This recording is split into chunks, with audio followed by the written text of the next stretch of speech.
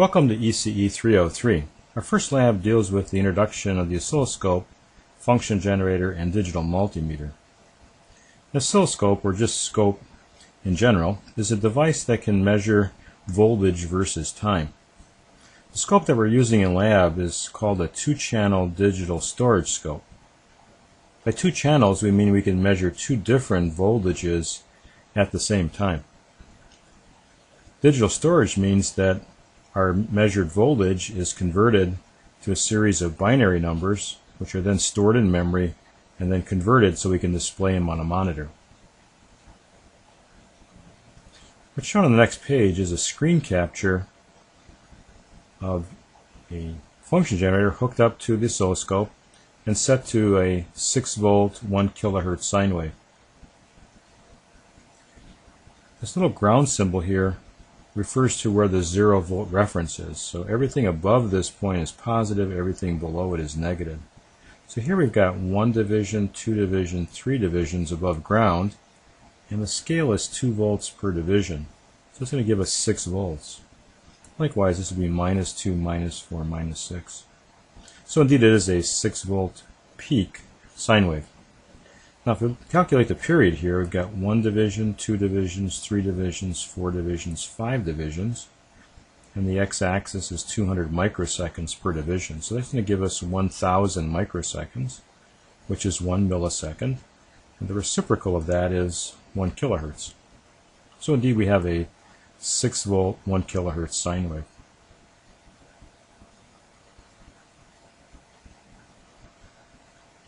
We're building quite a few circuits in lab, and we're going to use a variety of components, one of which is a resistor. And resistors are encoded with a series of painted bands. Many have 4 bands of color. Those colors are associated with its value. Colors go from black through white, indicating a numerical value associated with that color. And then there's also a color associated with the tolerance of the resistor. The bands are really placeholders. If you position the resistors such that the bands are to the left-hand side, then the first band is the position holder here, second band, and then third band. And then tolerance, which is the fourth band, represents a range of values. Let's just do an example. It might be easier to explain this. Suppose that we have a red, violet, yellow, gold resistor. If you look up above here, you can see that red is 2, violet, squeezing here, is 7, and yellow is equal to 4. That's going to give you 27 times 10 to the 4th ohms, or really 270 k ohms if we talk about engineering notation. And the gold band, in the 4th place, is indicative of a 5% tolerance. So what that means is that on the average we'll have a value of 270,000 ohms, but we could have 5% higher to 5% lower, and really anything in between. In this case, that would correspond to 256.5 k ohms as the low, and 283.5 as the high. So our resistor would be somewhere between those two limits. It would be nice to know more precisely what's the value of our components if we're trying to do a precision measurement. We have a meter in lab that's capable of doing this, that measures voltage, current, and also resistance, made by the Fluke Manufacturing Company. One technique for measuring resistance is what's called a two-wire resistance measurement, and it might be easier to show you a little drawing here as to what's going on with the instrument itself.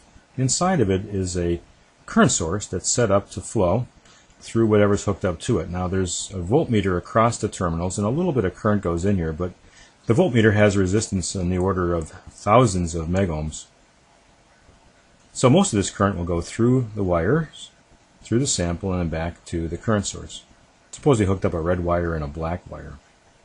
Okay, what are we actually measuring with the meter? Let's take a little equivalent circuit representation of this. So here we've got our current source, and we're measuring back across those two terminals, but what's hooked up is a wire, a sample, and a return wire.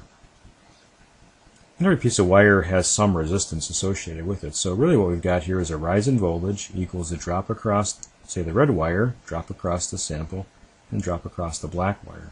But what's common is the current I. So you can pull that out, and so the ratio of the voltage to current would be really the input resistance of this circuit, which is really the sum of the red wire's resistance, the black wire's resistance, and the unknown. The value of the wire resistance is pretty low, In most cases it's negligible compared to the value that we're measuring.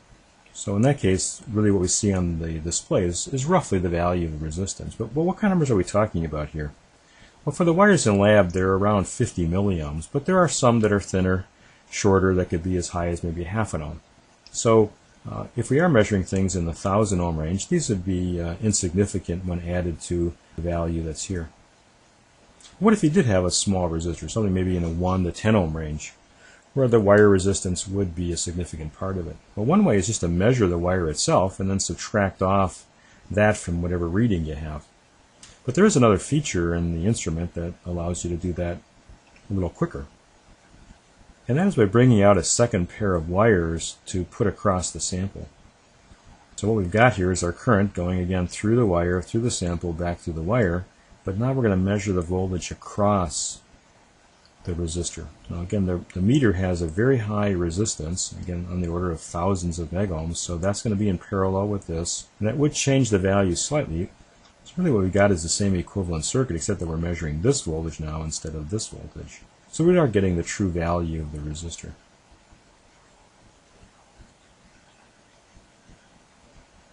Well, just like the resistor has a tolerance, the instrument itself has a tolerance also. Our meter is said to be a 5.5 digit multimeter. And what that means is that 5 of the digits can go from 0 to 9, and one of the digits, in this case, goes from 0 to 1, in a sense being a half digit, maybe in a digital sense, not the full range of values.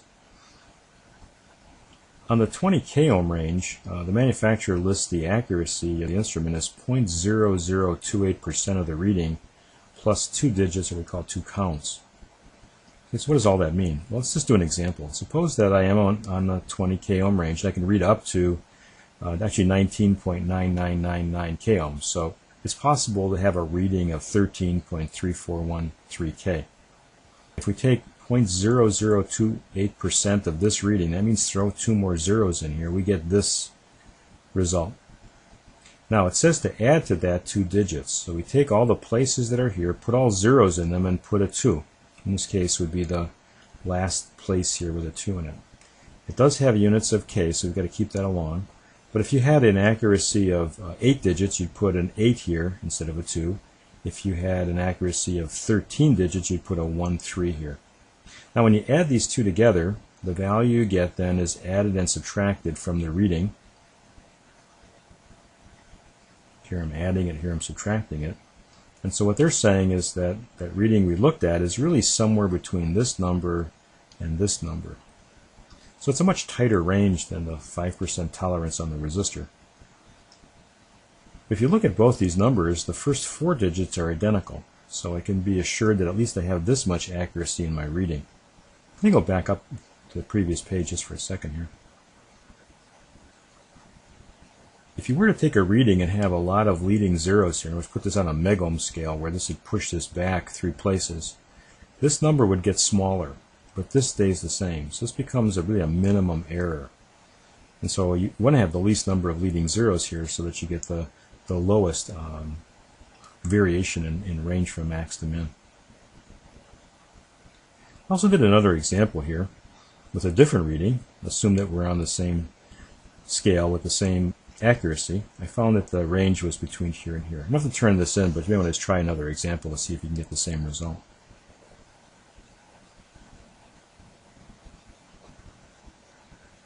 In lab, we're going to use a variety of wires and connectors, one of which, or the majority of which, are going to be called BNC connectors and BNC wires. The BNC cable consists of a plastic jacket, and then it's covering up actually a braid, enclosement of the actual wire in the center, which is separated from that braid with an insulator. Really what we've got is an inner wire and then an outer shield, and usually we're grounding the outer shield. It's sort of like forming a Faraday cage. It's a solid box that's very hard for extraneous signals to get in. And so when we make connections, we want to make sure that that sleeve, in a sense, is preserved. And that's what these connectors do. They allow you to interlock them and literally encase that little wire with another piece of metal. So then extraneous signals can't get into the wire. We've also been using banana wires for low frequency connections. We don't have to worry about that type of behavior or problem. Sometimes you want to grab onto a wire or a connector, and so we have a banana to grabber wire.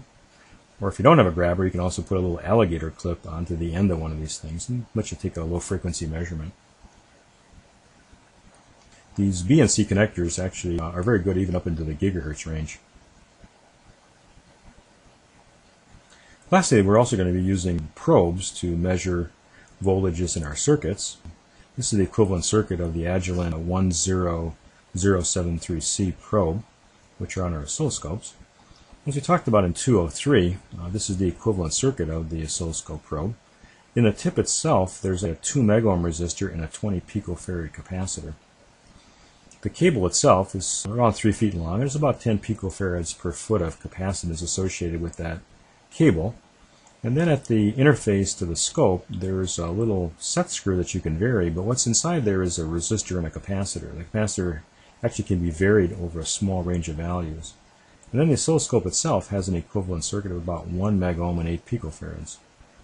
This configuration, as we talked about in 203, and in fact did an experiment where we actually built a pseudo probe, forms a balanced bridge where I've got a resistive voltage divider with this resistor and then these two in parallel, and then a capacitive voltage divider with this capacitor and then these three, this one, and this one.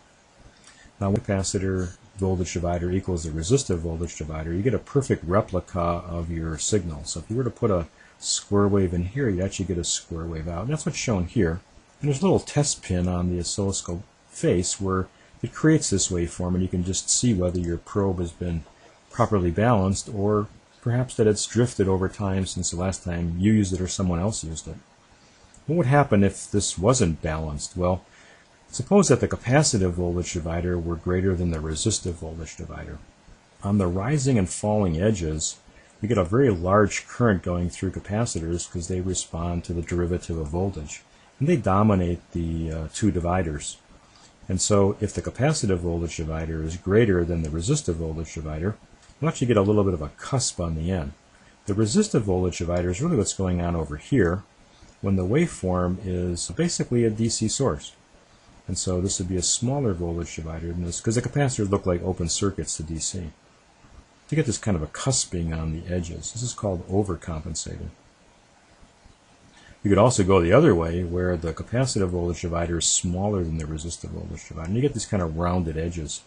Both of these are artifacts of the measurement probe itself, and not the circuit or the response of the circuit. So you have to be very careful that we don't change the thing that we're measuring.